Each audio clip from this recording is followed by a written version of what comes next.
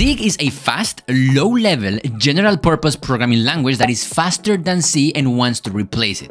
Zig is easier to learn than C++ and Rust because it is small and simple, like C. And like C, it has manual memory management, but it does it in a very different way. The creator of Zig, Andrew Kelley, says that Zig is just C with the glaring problems fixed. Zig has gained recognition lately because it was the main language used to write Bun. Bun is a new JavaScript runtime that, according to some benchmarks, is faster than Dino and Node.js by big margins, which is in part because it was written in Zig. So today I want to give you a quick introduction to Zig and show you the features I like the most. Because Zig is a small language, it is easy to fit it in your head, which makes it easier to learn than C++ and Rust. Rust and C++ have tons of features. Zig is simple and minimalistic. Its goal is to have only one obvious way of doing things. It is so minimalistic that it did not have a for loop until some time ago. The only way to loop was using while. Zig has no hidden control flow, which means that no other code apart from the one you see will run. In this Rust code, for example, just by looking at it, you would think that the plus operator is adding B and Z. But because Rust supports overloading, the plus operator may actually be calling a function instead. This is hidden control flow, code that we can't see will run. We can't be sure that the plus operator does what it looks like it does. Zig does not have this. In Zig, the plus operator will always do what it looks like. It will add numbers. Another example of hidden control flow is this code where you would think that the second function will run after the first. But in languages like C++ that have exceptions, the first function may throw an exception, which means that the second function will not be called,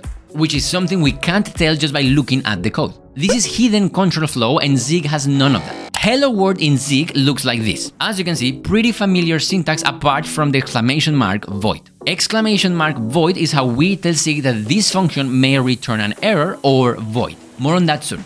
Zig has a const keyword to define constants and a var keyword for mutable variables. We can specify the type of constants and variables as we did with A, or leave it for the compiler to infer the type as we did with B. To create an array, we first give it a capacity and then the type of its elements. And to loop, we use this cool for loops syntax. Zig does not have classes and objects, but it has structs. And they can also have methods, like here where we are adding the print method to the vec3 struct and calling it later.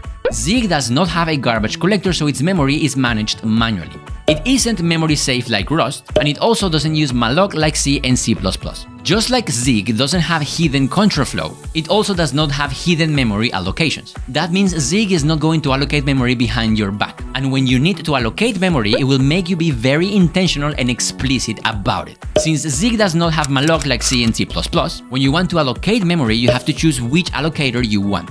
And you have to pass the allocator to the piece of code that needs it. If we want to, for example, create a growable list of items, we need to allocate the memory in which we will store those items manually. For this, we first create an allocator, in this case the most basic one, a heap page allocator. Then we create an array list and we give it the allocator. After that, we can add items to the list, and when we are done, we call the dinit method to release all the allocated memory. There are other allocators to choose from, like a general-purpose allocator that prevents double free and use after free, or a fixed buffer allocator that does not make any heap allocations. As you can see, memory allocation is made very explicit and intentional, down to what type of allocator you want. This way of allocating memory also makes it possible to swap allocators depending on the target platform you are building for, or to even create a specialized allocator if needed.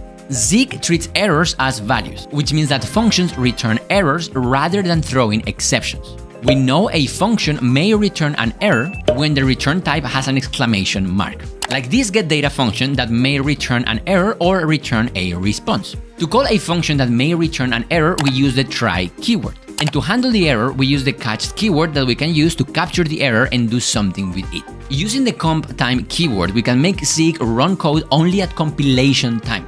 Here we have a days to seconds function that we are calling with the Comptime keyword. This tells the Zig compiler to run the function at compile time, which means that the compiler will take this line and replace it with the output of the function at compile time, and not when the program is running in production. Zig comes with a test runner included that makes it very easy to write tests. All we do is use the test keyword followed by the name of the test and a block of code with the test assertions. We then run the Zig test command and are good to go.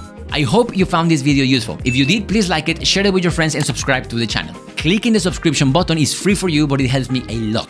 Let me know in the comments your opinions about Zig, if you have used it or if you would like to learn it. There is lots to like about Zig. I hope it becomes more mainstream, and good on Bon for choosing such a young language that is not even version 1.0 yet. The problems I have found so far with Zig are the tooling, the documentation, and community that seems pretty small. But nevertheless, I like it a lot, especially memory management and error handling. I'm rooting for Zig. Thank you for watching as always. 언제나 감사하고 사랑합니다. See you on the next one. 다음에 봐요. Bye bye.